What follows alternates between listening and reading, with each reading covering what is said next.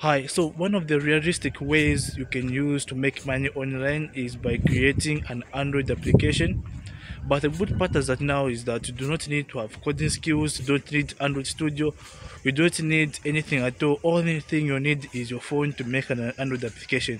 So there are a lot of online websites you can use to make Android apps, but when it comes to making Android apps and apps for iPhones, Thinkable.com is my favorite website because there you can create anything you would like to create. All you need to have is an idea and some bit of critical thinking, and that's it.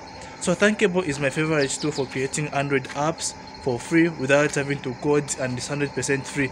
So the link will be in the description as well for Thinkable. So when it comes to this, there are actually three ways you can make money from Android applications. So one of them is that you can make up an Android application based on an idea and sell the app to a company.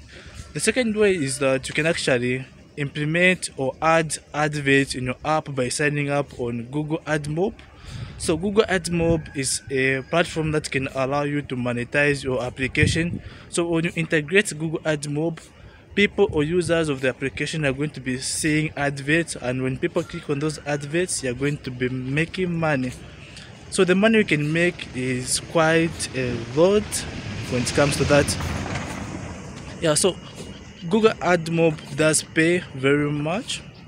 So the other way you can actually use to make real money with an Android application is by letting people pay to use the services of the app.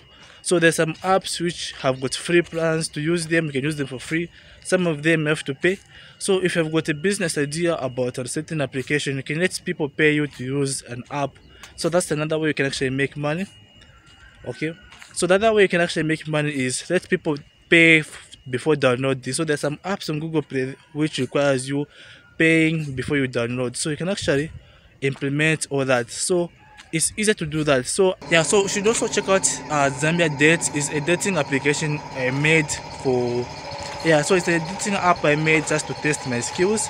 Okay, so I didn't expect it to gain more than 100 installs. Currently right now it has a lot of installs, more than 500. Yeah, so bye for now. See you in the next video tomorrow. Don't forget to like this video, subscribe and share. This is Key to Wins.